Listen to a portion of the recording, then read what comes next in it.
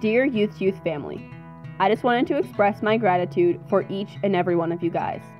As I figure this whole college thing out, it is so clear to me how valuable this program has been in developing who I am as a person, and each of you has had a unique role in that. Throughout high school, my family situation was not always the best. In Youth, I found unconditional support, the feeling of being valued, and love.